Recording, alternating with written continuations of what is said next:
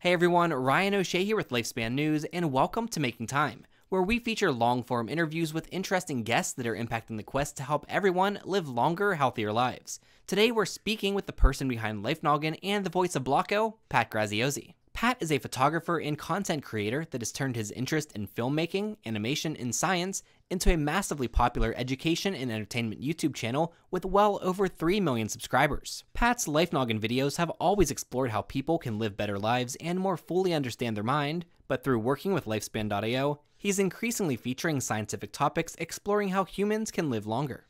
We discuss Pat's background and path to filmmaking, how Life Noggin became a hit, and what you can expect for the future. Make sure to subscribe to Lifespan News so you don't miss out on more videos, such as this recent one in which I discussed decentralized science and the network state with Nicholas Anzinger. And now, my conversation with Pat Graziosi.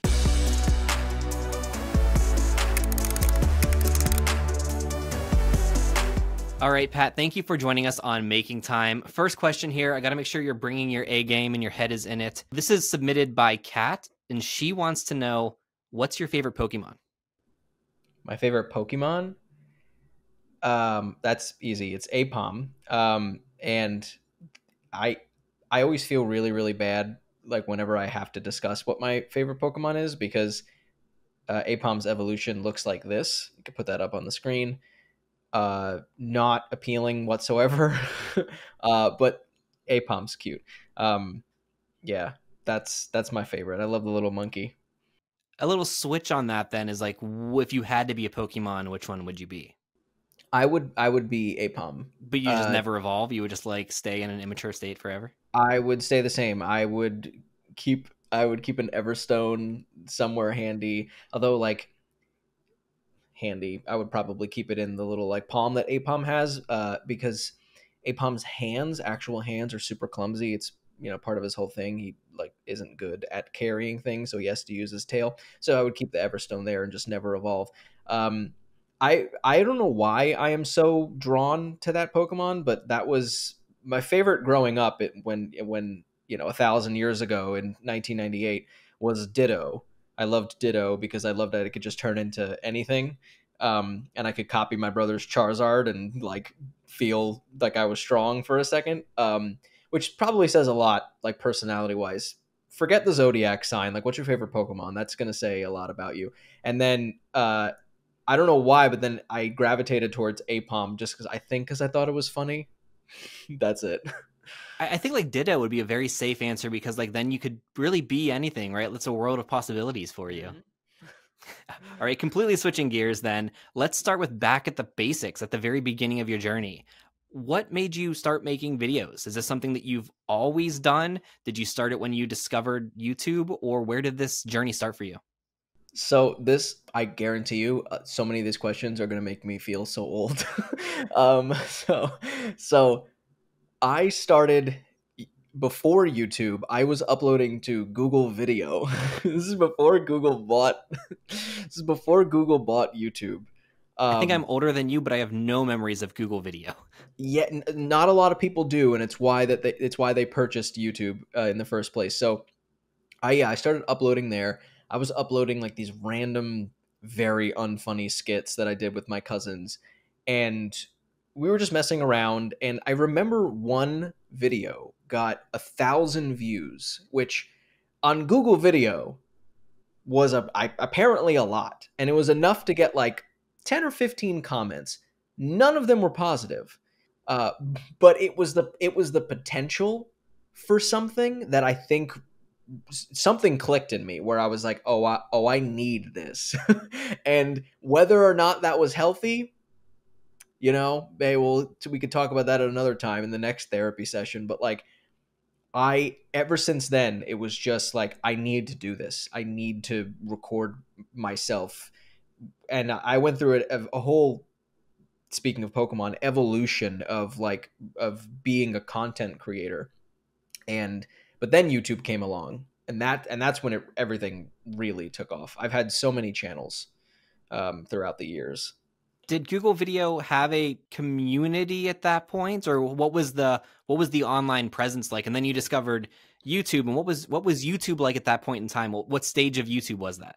when I joined, well, on Google Video, there was nothing. I mean, I wasn't plugged into it. There might have been, but then when YouTube came along, like people still didn't know what this thing was. No, you didn't. You were on the website. If you knew about the website, it was very niche, so it was filled with a lot of weirdos in like the good way. Now, not so much, but like back then, it was filled with good weirdos. And then you could upload whatever you want. People were very like understanding of the stuff that you putting out there, for the most part. And I think the comments got a lot better as I started like developing my content more. Again, this was back in 2007. Okay, I started watching in 2006. I started uploading in 2007. Things were definitely different, and but the landscape I feel like was just it was the Wild West, so you couldn't get anything wrong. There really wasn't any algorithm. You could just upload whatever, and someone randomly would find it, and inevitably leave a comment. Those early videos that you uploaded, what were they looking like? What was the content and format like? Those early videos were still skits. I wanted so desperately to be funny, um, and I think it definitely didn't work. I uploaded skits. Um, it was me and my friends were just like hanging around, and we each had our own like little video camera that recorded the most potato quality you have ever seen. I mean, we probably could have gotten better video footage on an easy bake oven than what we were recording on, and but we didn't care. Like it didn't matter. There also what were no standards back then, so you could just film on a potato, and like everyone was just like great. Um, when they introduced 720p, changed it changed everything, dude. Okay, yeah, that it was just skits at that point. But there was a shift that happened when I started watching a lot more daily vloggers, and I started seeing how they were capturing their life, and I started seeing how they were capturing their life in a very like artistic way. And I feel like I was at a crossroads where it was like I could continue going this very like unfunny but comedic route, or this like vlogger slash artsy slash inspirational kind of route. And I did a hard pivot away from comedy, which was very, very scary. But I've lived 1,000 lives on YouTube. We didn't even scratch the surface. Does that stuff still exist? Is it out there in the ether, or did you bury that? It is a lot of it is buried. You'll have to pry it from my cold dead hands. I maybe I'll put it on my tombstone for you to like watch, when you but I have to again, I have to be gone for that to even happen. There's some stuff that I am really proud of. I understand that it's cringy, like it hurts when I go back and watch it, but it is cool, at least on my end, to just go see like how I progressed as a creator. Um, yeah. When you talk about that progression, it's also like skill sets as well. It seems like you certainly know what you were doing now. Did you have a basic understanding of filmmaking and the technology and the how to tell a story then, or did you learn that as you went? Did you have any formal training there? Well, and no, back then I had I had nothing. I went to film school, not a brag. I went to film school, and I learned a thing or two, but prior to that, I had no training. It was just like you get the camera, you set it up, you see what looks cool, you copy what everyone else is doing, and try to make it your own. I remember just sitting and watching daily vlogs constantly. I would just watch these YouTubers. They would set up a camera. This is like the classic, this is such a trope at this point, but they would like set up the camera in the fridge, and then you open the fridge door, and like you're in the fridge. Once I'm saying this now, and now it's gonna pop up and you're gonna notice it more and more. Anyone's first like cool angle is always the fridge shot. Anyway, and I would see a bunch of creators. They would try to like up the ante. They would try to push themselves, and it inspired me to push myself to try to create something. And again, none of it was good. And this is maybe 7 years into it. Like, I'm still not at how I feel like at my best.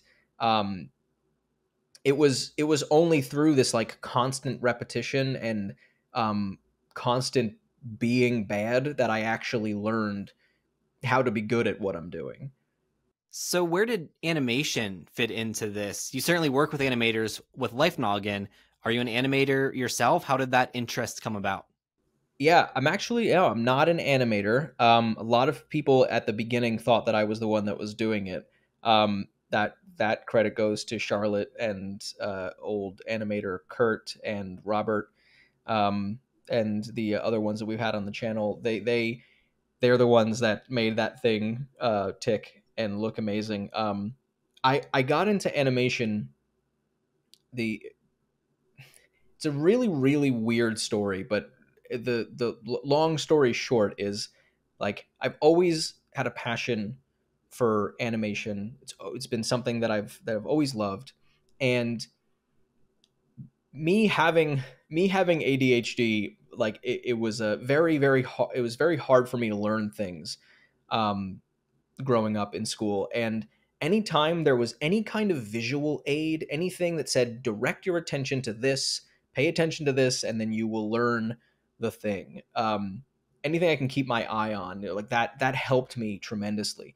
And there was one day, this was a couple of years before Life Noggin, I was watching this explainer for a app on the App Store. I forget exactly what it was, but it was that very, like, it was 2D flat style. It had that ukulele music, like in the background. It was like, this is this app and it does this. And I'm like, oh, this is really fun. And I'm like learning about the app, and something like lit up in my brain. I was like, oh, this is a really fun way to learn. And there were channels on YouTube that were already kind of doing this. Crash Course is one of them. Um, but I really liked that style. I wanted to emulate it. Um, but I think the issue that I ran into was like, well, I don't know how to do this, but I have the idea. Um, and it wasn't until I went to film school to talk with my friend Kurt, who was also going to the same school, where he knew motion graphics and animation.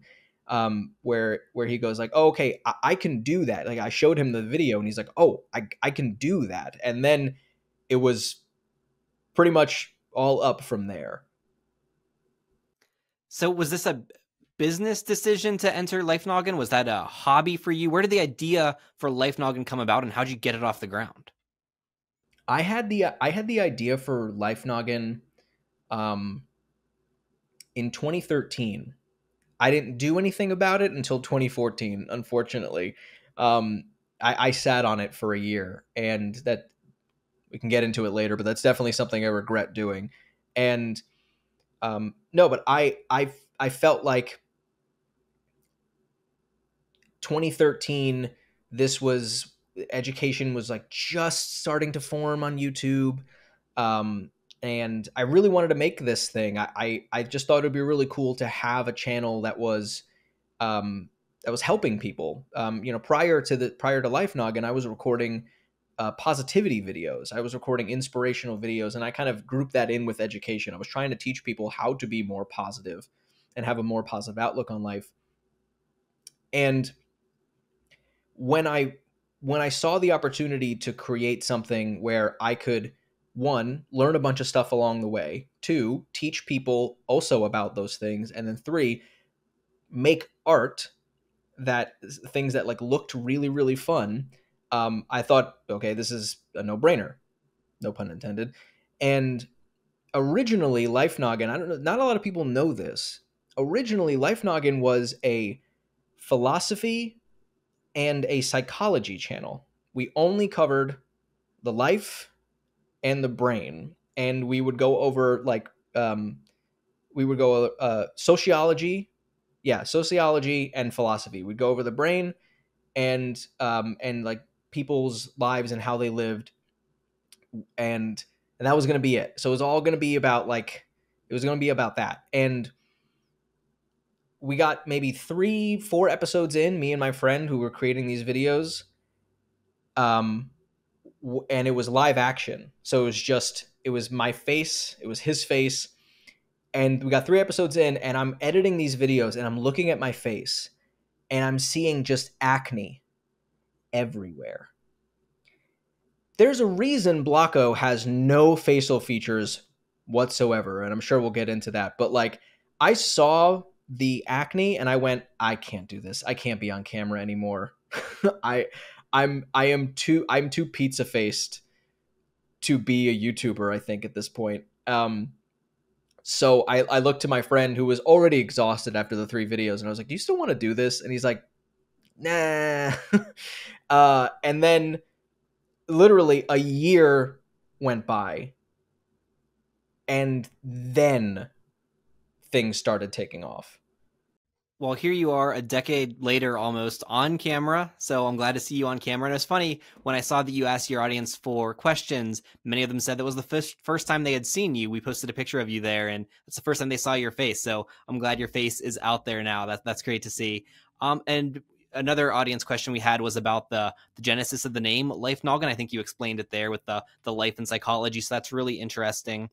And where did the shapes come from? You mentioned Blocko not having features. He is a block. There's also Sir Clea, Triangle Bob. Where did the shape theme come from? And talk a little bit about the characters. Yeah, the shape theme comes from, I wanted to break it down on the most elementary level. If we were going to take concepts that were, difficult to understand, and try to make them just easier to grasp, then like the visuals also have to align with that. And so I said, okay, this is going to be all basic shapes. They're easier to animate. If the animation is crude, it's okay because they're basic shapes. And I'm going to give Blocko no facial features. No one has facial features because it's easier to animate. That's it. There's no other magical reason. And that's a good it reason. was actually one, because I didn't want to be the face of it, because of my acne, and 2, it's easier to animate just a head bobbing up and down. And yeah, the characters like Blocko, I didn't have a name for him. This is so embarrassing. I don't think I've ever actually talked about this. I didn't have a name for him, and I think one of my friends was just like, you need to like start this thing. And I'm like, no, but I have to come up with this guy's name is going to be, it's going to live on the channel forever. It has to be so cool. And I wrote out like a list of 20 names, and Balako was the last one because I was like, this is so simple, and this can't be the name. This is a placeholder name. And I started deleting all the other names. I was like, I don't really like this one. I don't really like this one. And it was between it was between Blocko and Squareman. I have never said this out loud. His name, Blocko's name, was going to be not Squareman, Squareman. I like it. I like Squareman. Oh man, that's so good. Yeah. And then after that, it was just like, oh well, he should have other shape friends. So Triangle Bob and Sir Clea. I'm not good with names, clearly, but Blocko stuck, so I guess it was good. So Moodle 3D asked, what's your favorite shape and your least favorite shape? Okay. Favorite shape is, I should say square. That would make the most sense. That would make My favorite sense. shape is probably going to be the circle. I like a circle crop. If I'm doing a like a fisheye lens, I really enjoy the circle crop. I think it centers everything, and then so your attention is just drawn to it. My least favorite shape is probably the triangle. Sorry, Triangle Bob, because it's too pointy and it makes me nervous. It's pretty pointy. That's true. So you have well over 3 million subscribers now, a huge reach, a dedicated fan base. I think one of the best things is the community you have established. What are your thoughts on that? Did you expect this? Did you anticipate this? Was this the goal when you started Life Noggin, or what are your reaction to what it grew into? I'm not gonna lie and say it wasn't the goal to reach a bunch of people. Like I wanted to reach as many people as possible. Life Noggin, I truly did not think that it was going to be a situation where it got as big as it did. And I'm glad that it did. I'm glad that it reached this many people. I'm so thankful for the community that was built. Um, but yeah, not in my wildest dreams did I think it was going to be like this. And it's funny because when I was a YouTuber, way back, I'm like, I want a million subscribers. I saw all these channels hitting it. I want a million. I want to have the revenue sharing program, the partner program. I want to like be invited to these conventions, and I couldn't ever do it on my own. For some reason or another, my ADHD brain would just jump from project to project. It wasn't until I had a team, a focused concept, and other people to just kind of like yell in my ear and say like, you need to keep going. It wasn't until I had all that where the thing worked. And I got to hit all of my dreams. I checked everything off of my bucket list on as far as YouTube is concerned. And it was because I had that team behind me.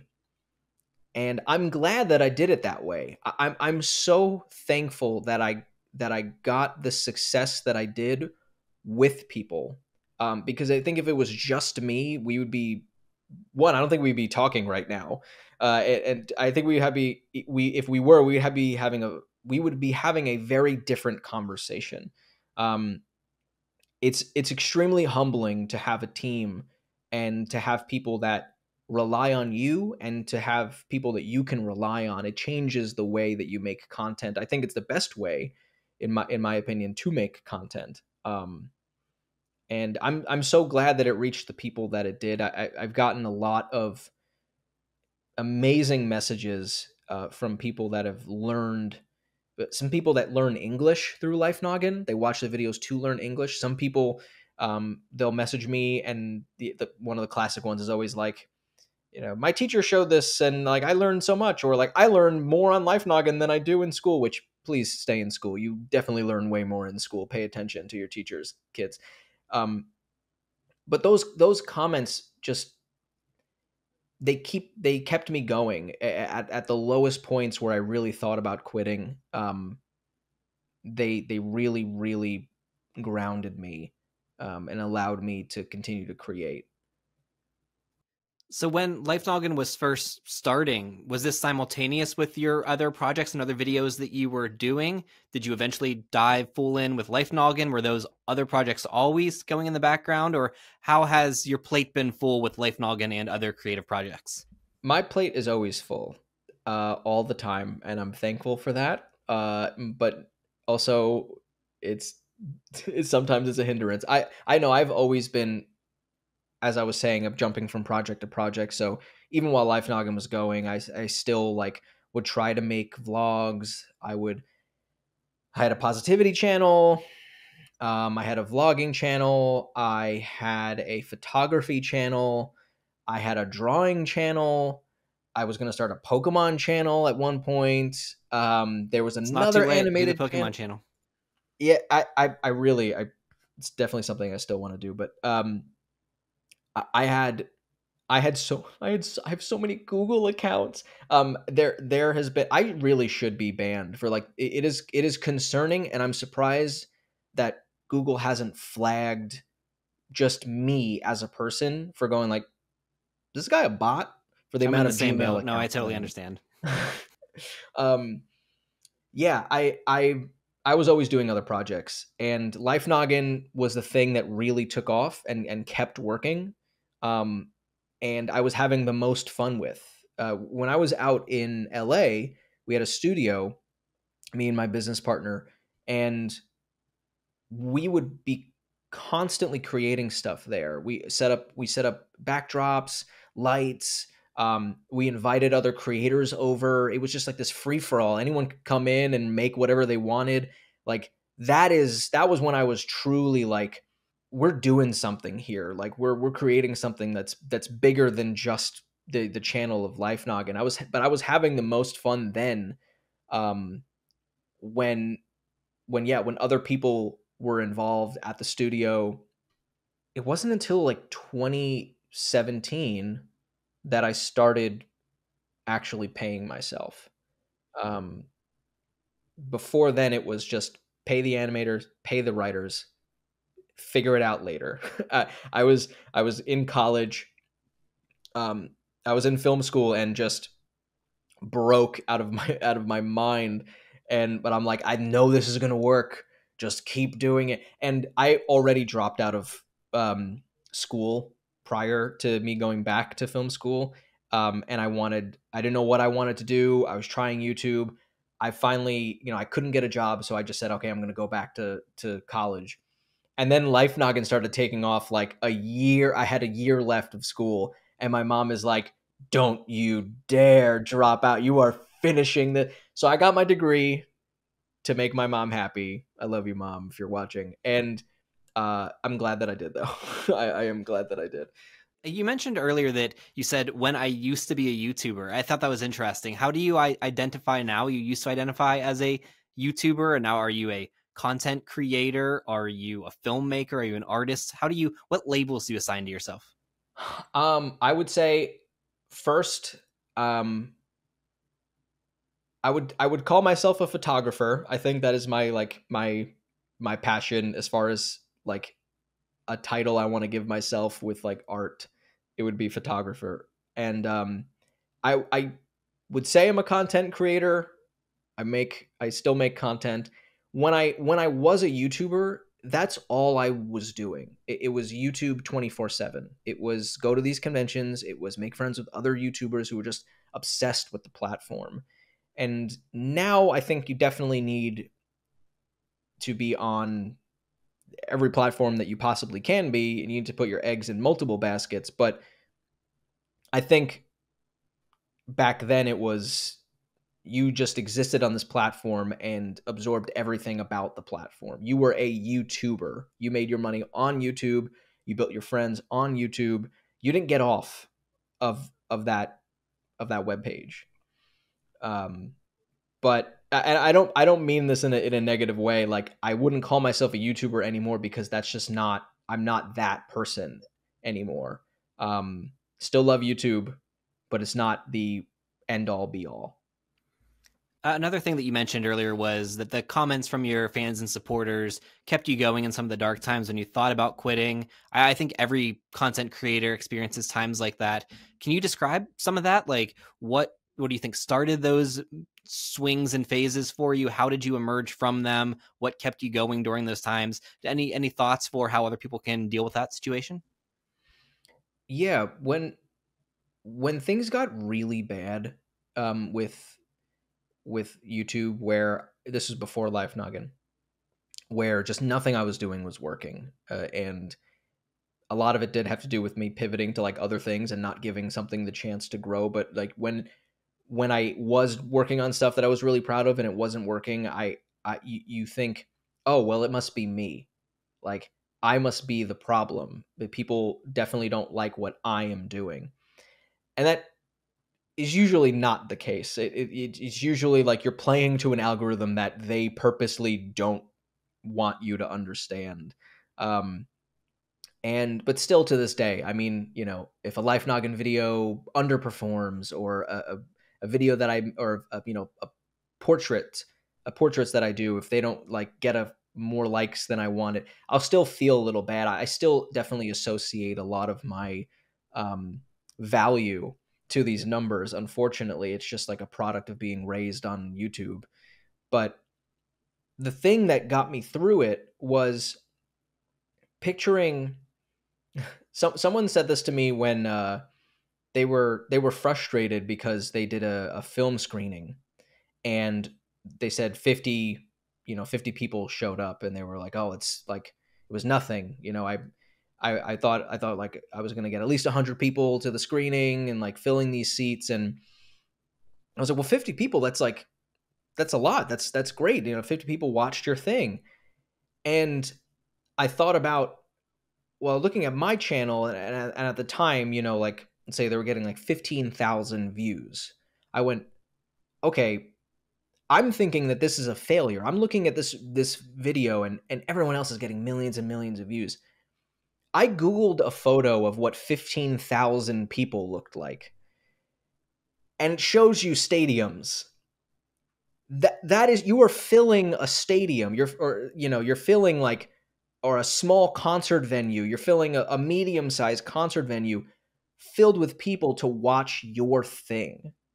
And I just had to keep reminding myself that, like, there are a lot of people that are watching you, and most of the time it is a single person watching you. You know, when you see 15,000, yes, 15,000 most of the time individual people. To say that the video is a failure is to say that that person that chose to watch the whole thing all the way through, isn't worth your time. That person chose to support you in some kind of way. If they were impacted even the slightest by what you made, what you did was a success. Yeah, What you absolutely. did mattered. That's what I kept telling myself when things got really, really tough. I reminded myself of the emails that I would get. I would remind myself of the people that said, "Oh, I started YouTube because of you. I started making content because you were making stuff." And yeah, maybe your thing doesn't get a million views, but you might have inspired the person that did get there. You might have been the sole reason. And to me, that's enough. To me, that's worth it. We talked about chasing the YouTube algorithm there a little bit, creating content specifically for that. And I think, some people really go down that extreme, counting the number of characters in their titles to make sure the preview cuts off at a certain point, or how many cuts should you have in the first 15 seconds of the video to hook someone. There are people that really go down the math and science of trying to game the algorithm. And then there are others that really just create whatever they want to create for whatever purpose, regardless of whether the algorithm shows it to anyone or not. I think the answer to what you should do is somewhere in the middle of that spectrum. But where do you fall on that spectrum? How does trying to appease the YouTube algorithm affect your content creation? How do you go back and forth on that at all? I struggle with this, and it's something I've always struggled with. As YouTube has changed the algorithm, you don't know what they could tweak one thing, and they've done this. Excuse me. They can tweak one thing, and now all of a sudden animation on YouTube is not popular anymore. That's it. It was a group of people at YouTube, and they're like, "What's like in? It's not animation anymore. Just like click a button," and it's like, and then that's it. So like knowing that, it's a struggle to say like, yes, thumbnails matter, titles matter. You should be packaging your video to be the most visually appealing thing possible. It's what everybody has to do, not just YouTubers. People that make candy also have to do this.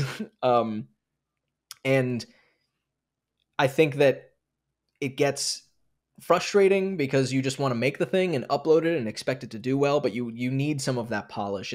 It's why movie studios will market a thing a certain way, because if the poster was just like text that just said like Barbie movie, you might not want, I mean, you probably will want to see it, but like less people would want to see it. It's visually entertaining to have like the pinks and all the colors and the fun text. So you do have to, unfortunately, do a little bit of that to get people excited about it. But I do think that there's a level of unhealthiness to worrying so much about what it, like, maximizing the amount of clicks that this thing could get, where you're just sitting there going like, unless you wrote the code, unless you wrote this algorithm, you truly do not understand it and what it wants you to do. You can kind of make your best guesses, but you're playing a losing game unless you're sitting there ripping out your hair trying to figure out like what's going to work. And if you want to do that, great, more power to you. I can't. I am not that person. I've never been able to, and I'm just lucky that the aesthetic that I chose for Life Noggin, the branding that I chose, worked, and I could just run with it. It was already colorful. The text was already blocky, so it already kind of fit like what worked.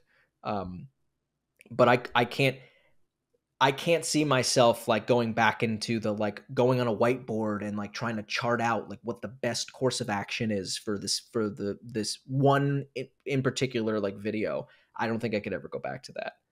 Well, I get the sense from watching your content that you've always done things that you are passionate about and interested in. And if you haven't been doing that, if you have been chasing the algorithm and what's popular, you at least have done it very well because it comes across as authentic. And speaking of that interest and such, you mentioned Life Noggin was originally about psychology and social sciences, and it has emerged into more scientific, interesting things like that. Do you have what's your interest in science and the brain? What's your personal passion for this? I just think the stuff is fascinating. I wanted to make videos about the things that I thought were fascinating. Life Noggin wouldn't exist if it wasn't for my high school kitchen chemistry teacher. I think I've said this before on another podcast, but this Linda Walbaum, Miss Walbaum, love you so much. She had this class called kitchen chemistry, which was, you're bad at chemistry, take this chemistry class if you have to take something. And she would do this. She would try to combine like science and just things that were like really fun and visually interesting. So Miss Walbaum, she took Coke and Mentos.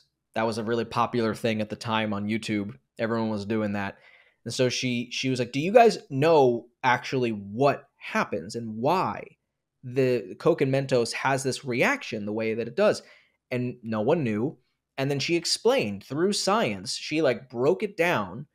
And then she said, all right, now that you understand it, let's go outside. And I've gotten a whole thing of Coke, a whole thing of Mentos, and just drop it in the soda and like see what happens. And then, we learned that way. We made ice cream in like Ziploc baggies, like shaking up ice and she was just so passionate.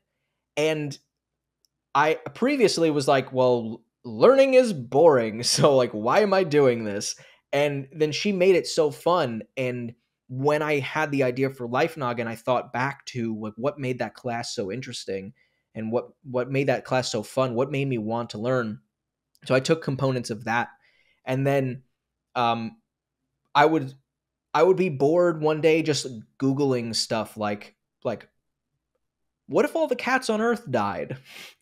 I'm sitting there just like trying to rack my brain of these questions to see like what people had the answer for. And if That's so and if sad, there by the wasn't, way. That particular example is so sad. it is actually really sad. It's the example that I use when everyone's like, what do you make videos about? It's like, well, I make videos on why do we itch and what if all the cats on Earth died? Because it's very like a grabby, it's a very grabby title. Spoiler, not good. We would be very much not okay. But anything that I Googled that I really couldn't find an answer for, I wrote down and said like I'll get back to it later. I'll try to see. And then I actually found that list when I was thinking of Life Noggin video ideas. I found that list and went through it and said like, all right, well, these should be the first like 10 episodes we do for the channel. Yeah, I think that it worked out in the end, that curiosity for just learning and just wanting to know things made it so that Life Noggin could be possible. I think some of my favorite channels do the same thing. So I think there's definitely an interest in that type of content. And I think Life Noggin does that quite well. But you gave a very interesting TEDx talk when you were at Long Island University called Break to Create. I would recommend that people check this out. I really enjoyed it. And in that, you said normal is boring. It weighs you down. So I guess a direct question to you is like, how do you create novelty in your life today? What do you do? Do you have a conscious plan to make sure that you are, alive and alert with things that are happening in your day-to-day life? Yes. So I don't regret that TEDx talk at all. But if I could go back, I would put some visuals maybe, so it's not just me talking on stage. At the Beyond time I the was like, spoiler I don't. alert giraffe in a top hat, that's quite visual. Yes, there is a giraffe in a top hat.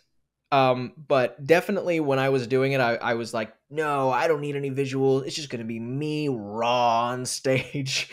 So I wish I had a PowerPoint. But anyway, um, I stand by the things that I said in that TEDx talk, and um, one of the things that I one of the things that I said in that TEDx talk was, um, you're on your way to school and you're taking a detour because there's signs up as the normal way you go about you're on the road to school, it's blocked, so you got to go somewhere else.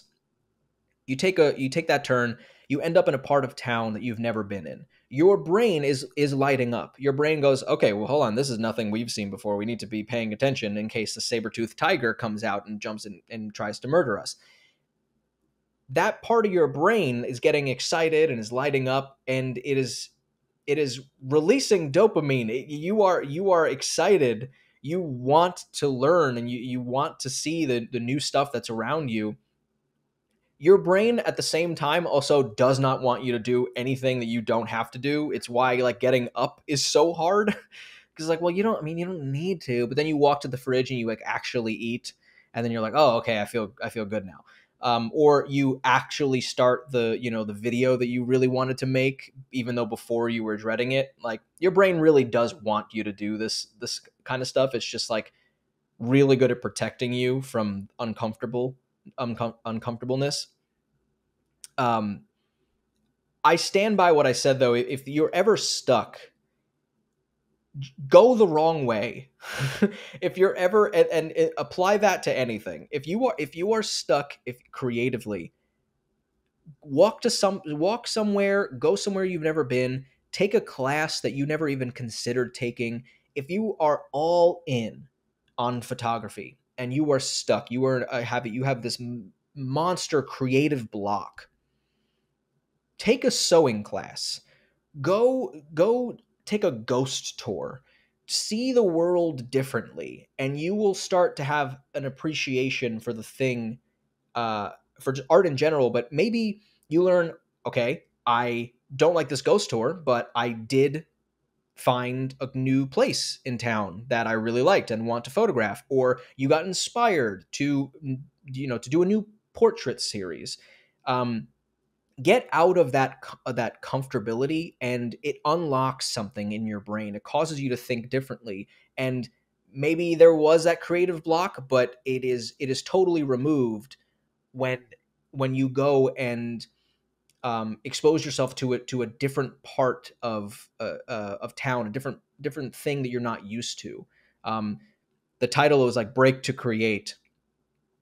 Break the norm and you will get rewarded with a new perspective, which can cause you to make better things. I think that's really great advice. And ghost tours are great. Everyone should go on them. You will find cool places. I fully support that. That was a good example Yes. there. We're going to get back to some more Life Noggin specific questions.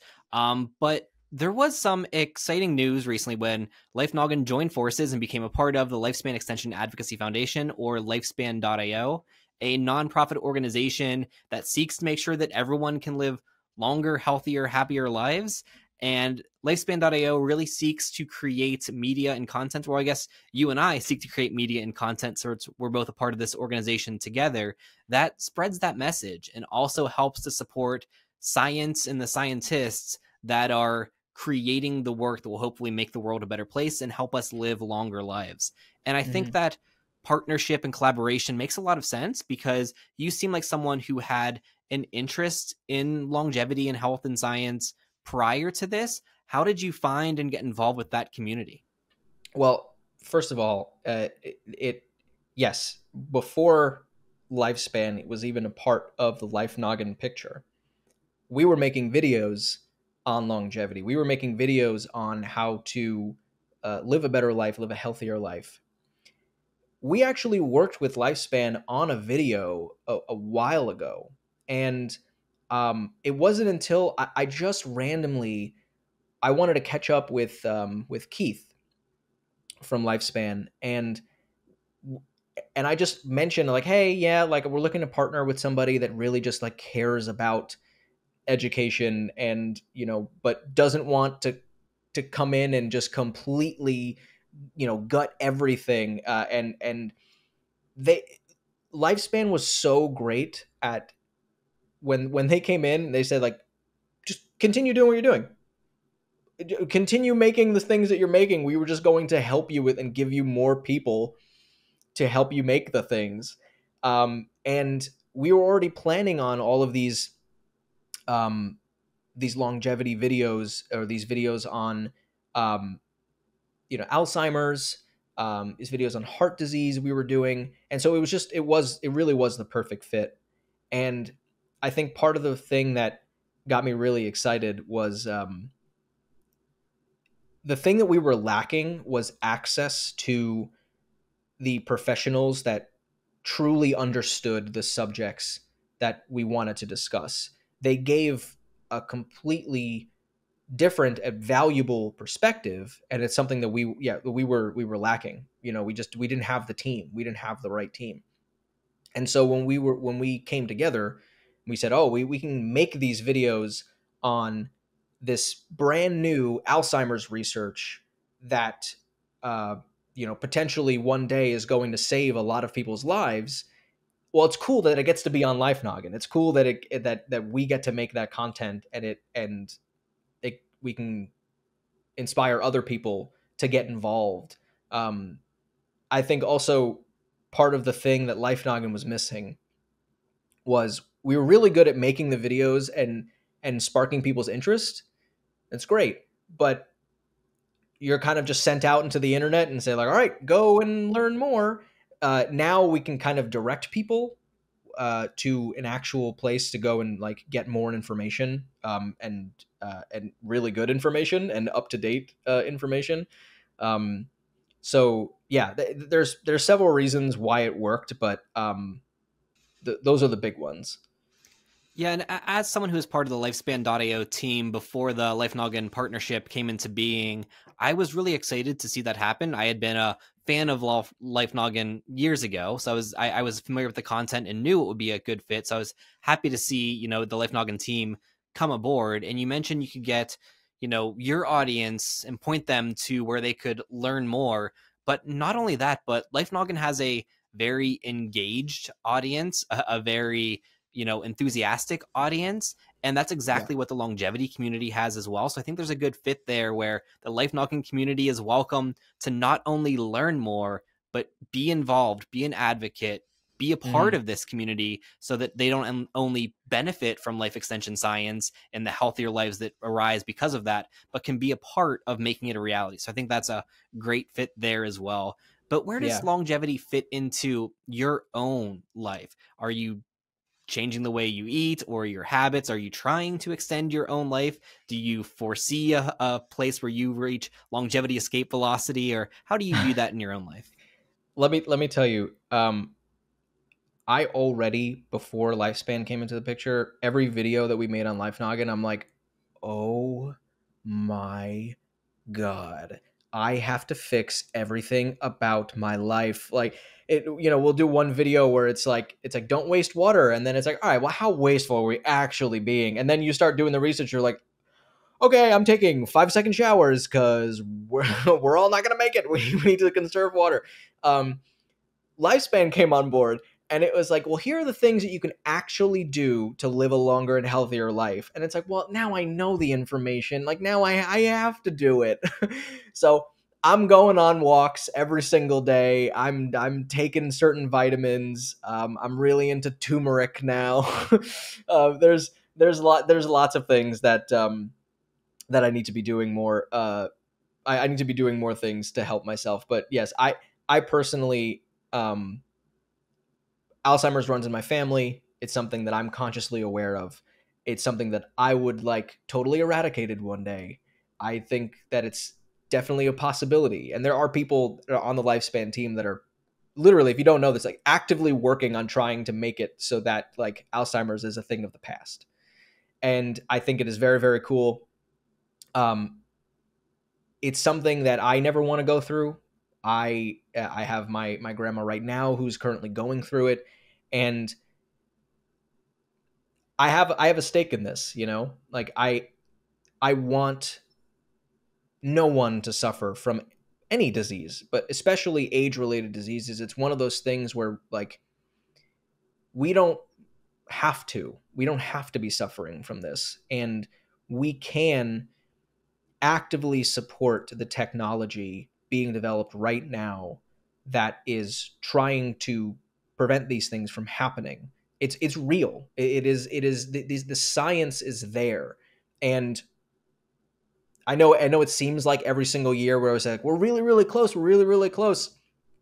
There's breakthroughs happening every single day where within our lifetime, Ryan, like, we might be okay. We might be okay, but we're not going to get there unless we're actively supporting these things, and creating awareness. Because if the public doesn't know that these things are being worked on, then without that education on it, if they don't know that it exists, they're not going to be able to get helped by this thing, or they're not going to be able to, like, keep up with all the information that's coming out. They need to be able to be aware of the science. So yeah, I have a vested interest in this. Obviously, I love educating people, but also, like, I don't want anyone to suffer from any of these age-related diseases ever again. So I figured if I can teach people and also contribute to, to making age-related diseases a thing of the past, then, like, great. That's a win-win. So speaking of the inspiration that people can get from videos and films and movies, who are the content creators that inspire you? It doesn't even need to just be video, but who do you look up to? Who are the people that you watched either in the past, or who are you engaging with now that you would recommend people check out? So there's this YouTuber that I used to watch when I was in high school and even middle school, Anthony Padilla. He is now back at Smosh. He left Smosh back in 2006. He was in Smosh. He's inspired me throughout my whole YouTube journey, but he has this really, really great series where he interviews people that have from all walks of life, a variety of things going on with them, and you get to hear and see firsthand how these things really impact people. And it's one thing to just make a video and say, like, this is what ADHD is. This is how people sometimes treat ADHD. But it's another thing to sit down with somebody, hear their personal experience, say, like, yeah, ADHD is not all about just being creative and random. It's actually debilitating. And sometimes your head feels like static and you can't operate and function as a proper human, let alone just an adult. You watch these videos and you get, like, a different um, a different view into someone's life, and on a different subject. It's extremely inspiring, and it's something so simple. It's just an interview. He's just interviewing, but he also is editing it in a way that is super entertaining, is very engaging. He adds his own little, like, humor to it. He's doing what so many other people have done in the past, but he's just doing it in a way that fits YouTube and fits a younger demographic, so that they actually start caring about this stuff. So he has been a huge inspiration. Love Anthony Padilla. Go check out his personal channel. It's great. So what can people expect to see from Life Noggin in the future? Are you experimenting with any other formats? What's happening in the lore of the Life Noggin universe? What can people expect? I am personally super interested in doing more VR and AR projects with Life Noggin. I know we've been working on that for a while. My dream, actually, since the early days of Life Noggin, was to have a little blocko that can, like, just exist on your table and start telling you stuff. And let's say you went over to, like, the Golden Gate Bridge. If you, like, moved your phone over, and, like, little animated blocko can be, like, standing on the grass and, like, telling you some information about the bridge. that's something I really wanted to do, and we're getting kind of close to making that a reality with Life Noggin AR. We've done some VR projects that we're really proud of. I think the YouTube landscape currently, actually just internet video in general, um, it's always changing, but the way people are learning is definitely different. Where I personally I want to make more videos on Life Noggin where Blocko is learning with the audience, and I think a lot of times, you'll go to you'll go to an education channel and you'll say like, all right, teach me something, and then I'm on my way. Um, where now I feel like, this is just my opinion, but I feel like you go to a channel and you want to get excited about a person learning, and then you also are learning with them. And maybe you don't know it. Maybe you're like subconsciously learning, but you're excited because it seems like this person really truly cares about what they're talking about. They care about what they're talking about, and they care about just learning in general. Answers in Progress is another fantastic channel. Please, please, please check them out. The team is amazing. But they do a really good job of this, where it's like, yeah, why does X happen? I don't know, but I'm going to find out at the end of this video. We're both going to know. And you feel like the playing field is leveled. So I want to incorporate that in Life Noggin. And, it's tricky because Blocko knows so much all the time, always. Is just completely connected to the internet. But I don't know a lot of things. So maybe I can start trying to learn some stuff, and Blocko can be a little like clippy on my shoulder and start educating me that way. We're working on a couple of things. Yeah, I can say from having seen some of that stuff, there is a lot of exciting things to come from Life Noggin. So if you're not following Yeah. along with that, please do. You won't be disappointed. You mentioned also having a lot of projects in the works. That seems to be still the case. You are the creator of Head Static Games. To use a startup term, I would say that you are in stealth mode. But what can you tell us about that? What can people look forward to? Well, this would be an exclusive scoop. I am working on a game, and it is called Power Hedrons. I won't give away anything else other than that. I actually haven't said the name out loud Wow. to anybody. So yeah, it is called Power Hedrons. It is a digital dice game. The art right now is being worked on. The actual like game mechanics it's fully done. We're working right now on finding a developer in Unity to work on it. But yeah, I'm really, really excited for that project. I wish that I could say more, but it is going to be very, very cool. And I will send you the pitch deck after this, Ryan, so you can take a look at some of the stuff that I'm Sounds doing. good. I would love to see that. That sounds great. Yeah. I'd love to wrap up with some audience questions here, some rapid fire Yes. stuff if we can get through some of these. So these are going to be random all over the place. A lot of them are dealing with Life Noggin, but they get out of that subject too. So of all the videos you've made on your channel, Pay Tony wants to know, what has been your favorite? My favorite video, it's really funny. My favorite video actually doesn't teach anybody anything. My favorite video on the channel is the glitch monsters episode that we did. So throughout Life Noggin, we did the series called Dear Blocko. And at the end of Dear Blocko, we did an audience question. You ask Blocko anything about his world. And so we threw lore into the mix, which I was very, very fond of. And throughout the Dear Blocko episodes, we had these things called the glitch monsters who were infecting the Life Noggin world like a zombie movie. And people were so invested. I had no idea that people were going to be that invested. I really, really had no idea. And as the months kept going by, people are like asking more and more questions, and it became like no one cared about what Blocko was doing. It was just like, where are the glitch monsters? Where's Rhombus? Why hasn't Triangle Bob been infected? Does he have the antidote? It's like, and I'm going like, I guess I'm actually using my film degree because I'm gonna I'm gonna have to start writing some stuff and writing like a movie. Anyway, and that's what I did. I literally wrote a script about like what's happening with the glitch monsters and how they get defeated, and it was just cool to see people so actively involved and like caring about this lore. So yeah, that's my favorite. That's my all time favorite Life Noggin episode. I wish it was longer. I wish maybe one day we'll make like a movie about it. I think that'd be great. Chili Boy 12 wants to know which video was the hardest to make. Now, they could interpret that in two different ways. Like, could that be the hardest to animate and craft the story about, or it could just be the hardest in terms of most impactful or emotional for you? Are there any that stand out for either of those categories?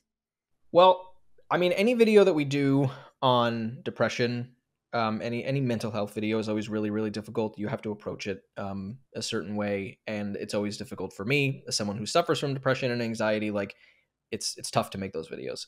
But probably the hardest one that it actually took to make, the hardest one that I've worked on, and it took a whole team of people, was the Life Noggin IRL episodes where Blocko entered the real world. We had a whole film crew. We had to make sure the lighting was all consistent. And again, I was using my film degree. My dad would be so happy. I was using my film degree finally, and we had to consider things with, like, when you mix live action and animation, you have to consider so many things. And so there was so much pre-production work that went into this. And then also there is a episode of Life Noggin. I'm so proud of this one too. It was Life Noggin on stage. We did a 5-minute, not music, just a 5-minute play, where we use real people and like actual, paper assets on stage. Props is what they're called. And I was in a Blocko suit. Like, I was dressed up as Blocko on stage. That video is very difficult. We had to rehearse that for hours and hours and hours. I'm so fond of those projects though. Looking back, I'm really proud of them. Yeah, I remember watching those videos. They're definitely some of my favorites as well on the channel. Brent Gibson and Man I Hate This User both want to know what other types of content you might explore doing. You've mentioned the other projects that you've done, all the types of videos you did when you were first starting, but are you looking to get into storytelling or gaming or reactions or any other types of content that interest you? Yeah. Well, I mean, this game has taken up so much of my life. I don't even want to begin to start making videos on the gaming process. I might log some stuff, um, maybe make a Substack or something. But I'm really, really, I've always been into photography. It was my first love. I really do want to do a portrait series. I'm actually trying to craft a portrait series on where I take a popular song and I try to craft a portrait series based off of that song. So maybe a photography channel. Maybe I'll get back into that, or just making reels or TikToks. That's been something that's really interesting me, is just figuring out a way where I can like still do photography but not have to get heavily involved in the numbers game still. So yeah, that's to answer the question, photography, and maybe I'll make some videos on this process of making this game. I like 414 asks, what is your favorite scientific subject? Probably, I'm gonna say biology. Um, the thing that always interests me was the fact that, like, even just a decade ago, like the thought of 3D printing an organ was not. It was definitely science fiction, and now we're getting there, and we're gonna be able to 3D print like organs, and I think we can already 3D print skin. So listen, we can 3D print a pizza, okay? It's all up from there. All right, yeah, biology is definitely my favorite. We haven't even begun to understand everything about the human body, so should definitely invest more in that. Oh yeah, things are definitely ramping up in biology. In fact, I tell everyone, and I'll say it here as well, I think the digital revolution was huge, but it was nothing. We are at the start of a biological revolution that's going to really change everything over the next few decades. That's definitely the subject to watch, I would say. I can't wait until I'm like 70 years old and my liver starts giving me problems, and I just like beep boop beep boop beep, and a liver just prints, and I still have to go to the doctor because I don't know what I'm doing. but I will have my liver one day. How Christian Heichel, I hope I'm pronouncing that correctly, says, how did Blocko find out he was a program? Could humans find out the same way? Well, maybe we are living in a simulation. Who knows? If it is, why does a simulation have so many social networks that are exactly the same? I feel like that there would be some variation. But Blocko knows that he is computer programmed. He knows that he was born in Adobe Illustrator, and he lives in After Effects. Yeah, he's fully aware. He loves it. He loves the human world, but he can do anything that he wants to in the digital world, in his Life Noggin world. So I don't know why he would ever want to be anywhere else. All right, two more. Little Jammy says, what is your favorite ice cream? Mine is mint Blocko chip with an emoji of a rabbit. Very, very good. My favorite ice cream flavor is probably like anything like peanut butter. I'm definitely on board with, like peanut butter cup ice cream. I just love ice cream with like a bunch of stuff thrown into it and then mixed. So any like ice cream shop that has like a blizzard, a concrete, a like cyclone, count me in. I'm all over that. I recently was at this Italian ice place, and they had something called the Donado, which is just cookie dough, ice cream, and more cookie dough piled on in a cup. So that's my favorite flavor, is just cookie dough covered with ice cream. That sounds delicious. I'm going to need to go to that place and get that. That sounds amazing. All right, Dylan Ulrichs asks, well, Cham also wants to know. We have two people asking this question. It's a popular one. Pineapple on pizza, yes or no? Yes. And I'll tell you why. Savory and sweet go very, very well together, okay? As long as the pineapple is not so watery to the point where like it's making the pizza extremely soggy, the pizza's going to taste great. You throw a little bit of ham on there. I have way too many pizza opinions, so we might want to move on. Well, that was the last question, but we can do a whole episode on pizza next time you come on if you want to do that. Pat, do you have any messages to wrap things up with here? Please don't be afraid to create, and know that you are going to be very bad at what you do in the beginning.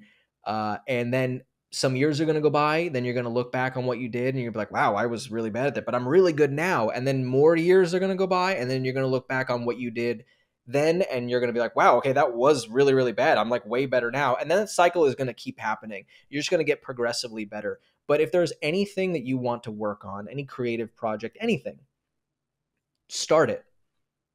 Do any little bit of it that you possibly can and progressively work on it.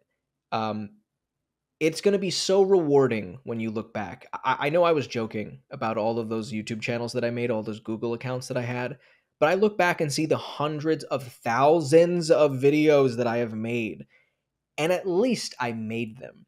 At least I made something. And you're not going to get there unless you start. You're not going to figure out whatever the Life Noggin is unless you go through the positivity channel and the photography channel and the vlogging channel. You're not going to figure it out unless you go through all of that. So just start. And if you need any other help or any other advice, you can @ me on Twitter @ Pat Graziosi. Put that in the description as well. Pat, I think that's a great parting message. Thank you for joining us on the show. Thank you so much for having me. This was really, really fun. Hey everyone, thanks for watching this Making Time interview with Pat Graziosi. Please make sure to subscribe because we'll have more videos like this one. Also, make sure to like, comment, and share to help spread the word. I'm Ryan O'Shea, and we'll see you next time on Lifespan News.